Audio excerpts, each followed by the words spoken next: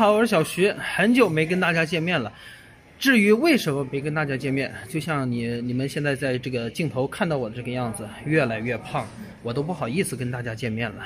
中午吃饭的形式呢，这边是采用这个自助称重的模式，就是说是不管什么菜品，一律19.8块一斤啊，主要是就是想让老人每一种菜都能吃一点。哎，你好，大叔。你好。这个咱今天中午的话，这些菜品一共有多少种啊？20多种。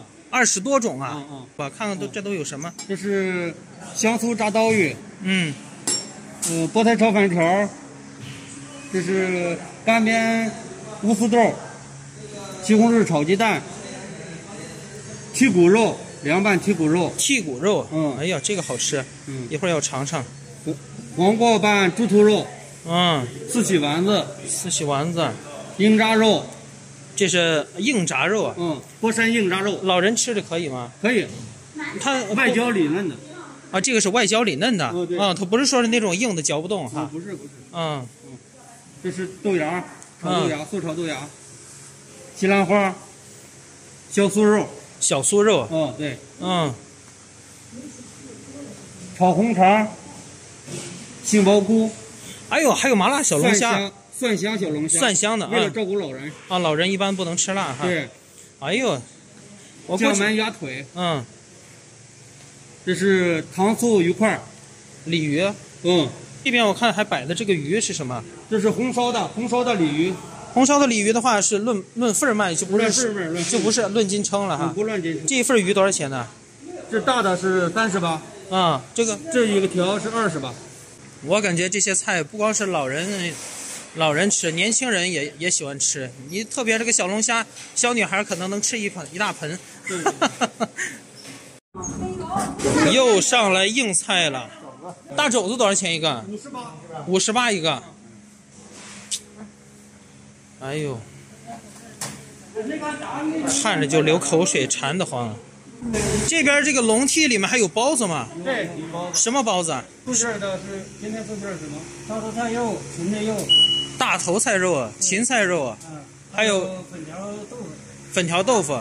粉条豆腐是一点肉没有的。一点肉没有。哦。这是我们淄博的有名的老面包子。老面包子。对。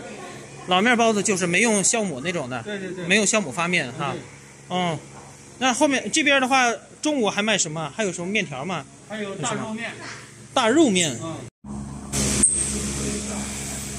我的天哪！不过有点肥，感觉。底下是瘦的。肥的飘着。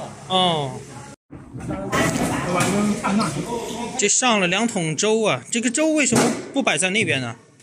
免费的。粥免费的。免费的放这儿呢。自己拿。看看这个粥里面，不是那么稀，还很厚，而且东西也不少。你们就说我天天守着这样的食堂，我能不胖吗？开餐了，我们去收银台看一看老人都打些什么菜，花多少钱。我看看这位叔叔吃的好丰富啊！一家的。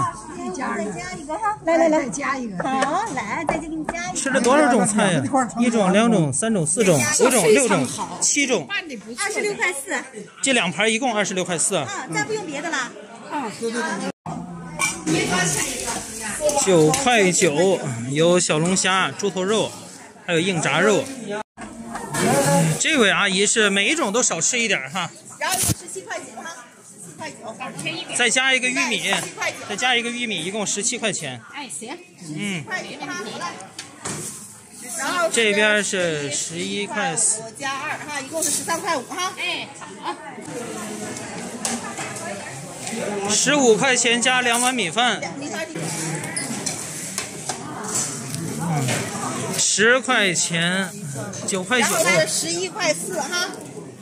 9.9块加1.5块，11.4块，2个荤菜。这大哥要打包回去喝点吗？喝点。48.3块。哎呦，好丰盛啊！今天中午能喝个好酒啊！必须，谢谢。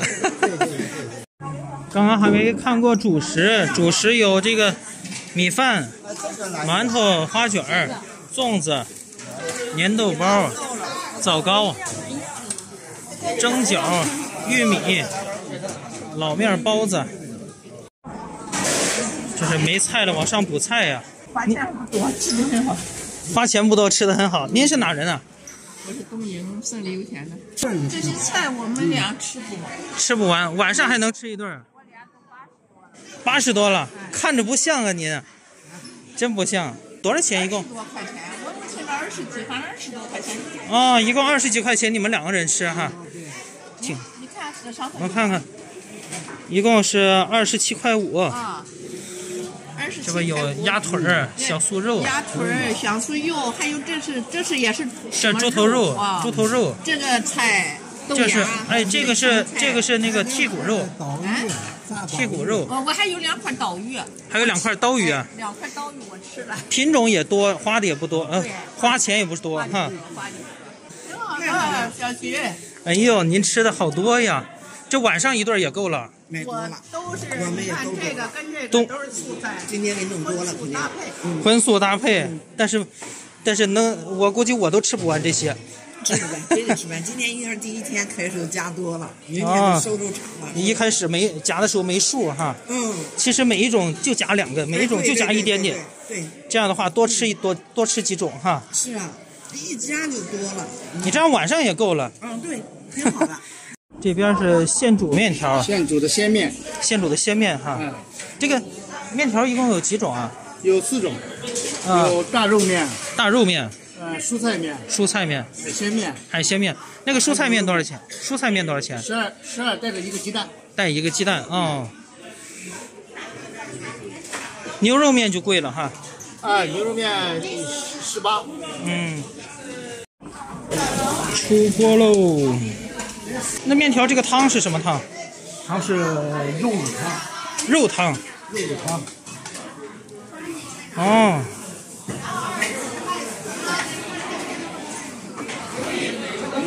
虽然说是蔬菜面，但是也有点这个肉哈。对，肉。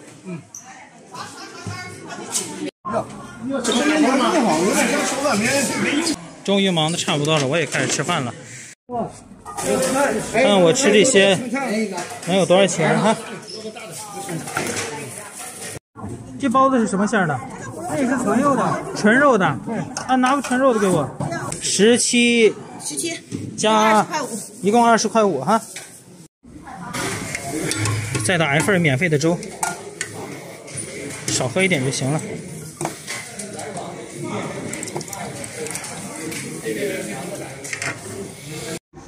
好了，这些饭一共花了20.05块。